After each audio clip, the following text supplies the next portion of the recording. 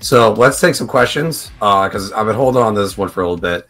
From MG, he was talking about question: if Nils is as good as what we keep hearing, how will that work out? Power play quarterback has to be Fox. Was Nils enough? Will Nils get enough time? 23 points in the power play. Good that you have that stat in there. This is the other reason why I need to fill this in. It didn't work having two guys that were puck handlers when it was Leach and Zubov together. Not for long. They only had two really good, really solid years together. 94 when they had the #1 power play unit, and 95 when they had the 5th best power play unit. The real answer on that also is that was back when you used to have two defensemen on the power play as the norm. Now it's the 1-3-1. So, and the 1-3-1 appears to be here to stay. So I don't think they'd be on the same power play unit. I would think it would be Nils on the second and Fox on the first, because Panarin's on the left side. John? Not only that, you don't want to do what David Quinn did this season and overload one unit with righties and then overload the other one with lefties. Nils Lundkvist is a righty, and he's got a great shot. He's got a better shot than Adam Fox, and it's not even close. And I like Adam Fox. I like his ability to get the shot through to the net, and he's really good at getting that, like, deceptive kind of the puck has its own eyes type shot through. But Nils Lundkvist has an absolute bomb.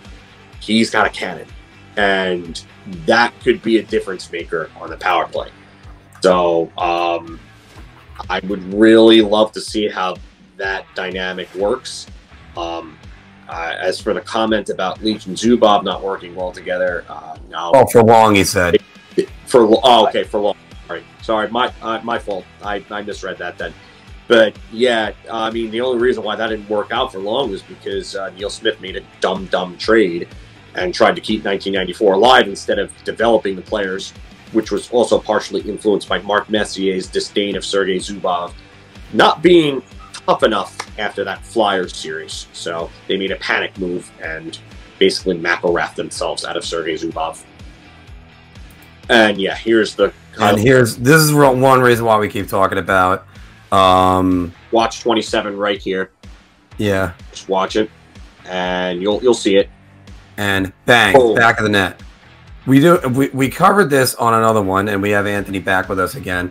That this is not NHL goaltenders, but the shots are definitely NHL quality. Yeah. Oh my God. Yeah. They like you can see, bang, back of the net. Yep. That was actually off. I think. Oh no, that was his goal.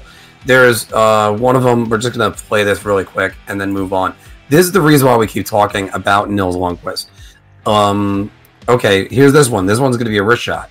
He's just gonna step up and just fire it right by him. And incredible shooter. Incredible shot. I want to find the one that really made me completely shake with anticipation. Like, this one's a good one. This is a wrist shot. Like, he's picking corners from like the blue line and stuff. And all right, there's this one where here's his one-timer. Oh no, I think it is his one-timer again. And bang. Because again, where he's stationed right there is where Panarin usually would be. The 1-3-1 is what the hard part is. Because if they went back to a classic setup, it's still something else. So I just wanted to show you some of these highlights. This is the reason why. That's the one. Oh my goodness. That's the one that he looks like Stamkos there doing that. Right. And you're like, oh my goodness. So I'm just gonna pull that back and not share that one anymore.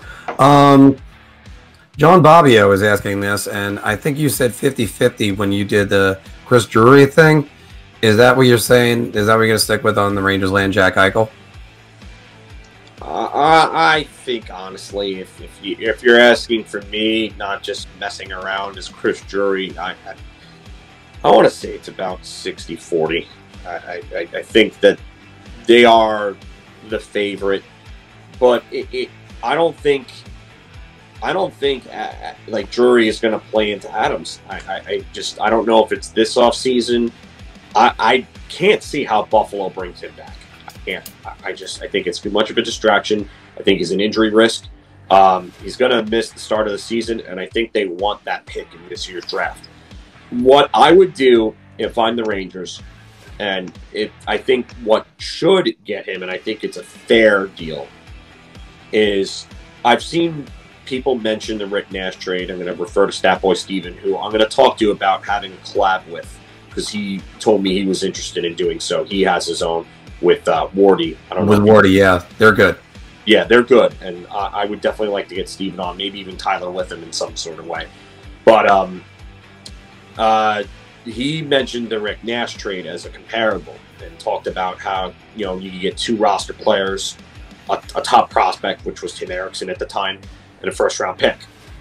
What I say is you look at one of Pavel Buchnevich, Orion Strome, and then Filipino, and then I would say one of either Lundkvist, Kravtsov, Zachary Jones, or Matthew Robertson, and then 2 first-round picks, the second one being conditional. And you know what? I think it's fair at that point. I think Buffalo gets their return for Eichel. The Rangers keep their untouchables. I don't think you're going to get many better offers than that, because I don't see Trevor Zegras or Jamie Drysdale being available no matter what anybody says. I think Marco Rossi's heart condition is a big red flag for any team that looks to acquire him, and that really hurts Minnesota. And I know Matthew Boldy's a good prospect, but he's not nearly as good of a prospect as Marco Rossi. If Marco Rossi is damaged goods, that hurts Minnesota. That really does. They're not going to deal Joel Eriksson-Ek after signing into that contract and being 4th on the Selke voting. Yeah, they're not going to deal him. He's going to be off limits. LA supposedly seems like they're out of it because, like I said, I think that they refuse to budge off of Quinton Byfield. And obviously, Quinton Byfield is not near Alexis Lafreniere's value right now. He's a very valuable piece, but I don't blame LA for not wanting to deal him. He's probably their future #1 center. So if Adams wants to be realistic and he wants to start talking, I think that would be a deal that could help him, and I don't think that there would be a lot of teams that could, if any, that could top that type of deal. Anthony, what are your percentage on Eichel being a Ranger next season? Unless you froze suddenly. Yeah, frozen. I'm gonna go with 35%. I think the Rangers had the best chance out of all the teams that are there, but I think it's I don't think he's gonna. I just don't. I think he has to go back to Buffalo. I know it's funny to say, but I think he has to go back. You got to build that trade value. From Sean, Mark and Phil, if you could get one player in the free agency class for the Rangers, who would it be? Anthony, same for you. And since you're back, we have to go with you first. Who is a UFA you would want on the Islanders right now? I mean, I'm gonna stick with one of the guys that they already had on their team. Because the UFA group really isn't that great. So for me, I keep Kyle Palmieri. Kyle Palmieri adds a scoring punch to the team. And not only that, he was in the playoffs. He played a heavy game. He was great. He threw hits. You know, in the Tampa series, he didn't score, but he hit some posts. Vasilevsky robbed him a couple of times. I thought overall he was great. I think he's a guy during an 82-game season. You can pencil him in for, 25 goals. He's done it pretty consistently in the last 2 years. So for me, Palmieri for sure. Keeping him would be big. And I thought he fit in well with JG Pageau on that line. He did. Phil, who would yours be for the Rangers? I gotta say one of Sean Corrali or Casey Cizikas. It depends on what the asking prices are in terms of AAV. I might lean towards Corrali this one because I think his AAV will be a little lower, and I think they'll be able to fit more. I think Corrali will be between like a 2.5 AAV. Cizikas will probably be closer to a 3, maybe a 3.5. I would say I would lean towards Corrali. It's got to be one of those two centers, though. They need the center depth there, and I would play Morgan Barron probably as the #4 center. and let him kind of marinate and make sure that the fourth line gets a decent amount of minutes. So, no, we have not spoken about the Mika Zibanejad contract yet. We did talk about it last week a little bit, but Mark answer, and then we could definitely speak about that afterwards. Okay, which, by the way, hi again, Ariana. But I would say if you press me, and I've been outspoken about this, promote from within right now. But I would have to check in to see if Alexiak is a left defenseman. I would possibly look into him. But the other situation, I would probably say Sean Corrali would be the other one. I don't have the faith in Cizikas. We've been over this before. I think he's sort of the sum of that parts. And, Anthony, you would probably like this metaphor if I said it would be like taking a lion away from Voltron. So that's what I feel like Casey Cizikas off that line is. So, of course, I just made the identity line Voltron, so I'm not happy about that. But that's what I would say with that. Phil, you said this. Go right ahead. Mika Zibanejad's next contract. To answer the question about Alexiak first, he is left defense. He is left side. Okay, good. Then I'll take Alexiak. Yeah, I just think his cap hit's going to be too much. And that's what I'm worried about too. Yeah. If he asks for over 5, no. I think anything over 4 might be too much, just because of the fact that I don't think they can afford to add a defensive line.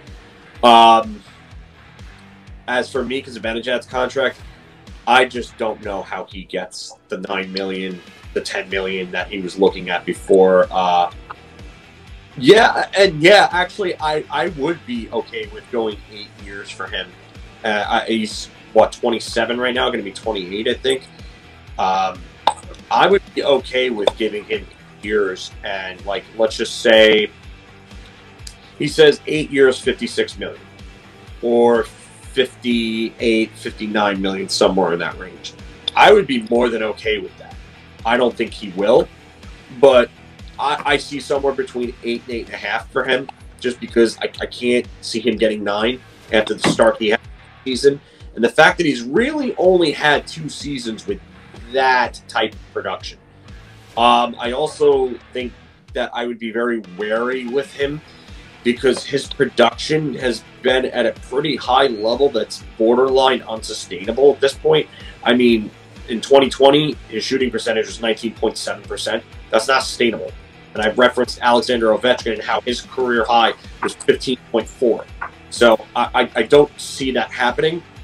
I would just be very wary. If he wants to stay here and he wants to take a little bit of a hometown discount, you keep him and you give him that extra year and you worry about it. I know I've said term can be killer in the past, but that deal would take him to 36. And that's when he would really start declining hard, is after that age 36 year. And then you can go from there. Would you say 8 years, $9 million? No, 8 years and about 7 to 7.5. If I can get him for that, I sign. That's a steal. That's I sign that tomorrow. Yeah. Because if you could get him at that and then get Adam Fox at 8 for 8 years, then you've set yourself up pretty well. But I do not believe that Pavel Buchnevich is overrated. If you want to talk about Pavel Buchnevich having a great year and a contract year, fine. But overrated? No. Definitely not. Pavel Buchnevich turned a corner that we all thought he could have been turned for years. Now David Quinn finally gave it, let off the reins a little bit with him. So. And the other thing, just to go with that is, I think Buch is a good player. It's just now contract situations and navigating the cap in the future. I mean, if they bring back Buch, you got to get rid of Vitaly Kravtsov or Kakko, because you can't have these guys languish on the. No. You can't put Kravtsov on the 4th line. And by the way, it's funny because I'm editing our year-end segment, and I already had a moment where I looked at Phil when it was just the two of us and said, "We know Kravtsov's coming. What are they going to do? Play with Brett Howden and play him 7 minutes a game?" And what did they end up doing? Played him with Brett Howden and played him 10 minutes a game. Great, awesome. Good thing you're doing that with your top prospects. And yes, that's why, Chris, I'm with you on that. Buch is going to be looking for a lot more money and he deserves a raise. But yeah, I'm with you. I'm with anybody who says Vucevic. The time would be now. He's a restricted free agent. He's got team control left, and he had a great year. His value's probably his highest right now. And a replacement in the wings. Yeah, and you have wings that are ready to take that next step. Not only that, but if you really wanted to move Chris Kreider to the right side, I mean, you could try it. You could absolutely try it. Yeah. So, yeah, but overrated? No, I don't think he's overrated. I think he's rated exactly where he is now. That's what it is. Rated by some. I think if you talk to other fans around the league, a lot of people just don't understand exactly how good he really is. And I'm a real good penalty killer. He was on one of the top penalty kill. He was the top pairing on one of the top penalty killing units in the entire league for a majority of the league. For a majority of the season, they were a top 3 to 5 penalty kill in the league, and he was one of their top guys. So yeah, and that's not because Mika Zibanejad. I tell you that right now.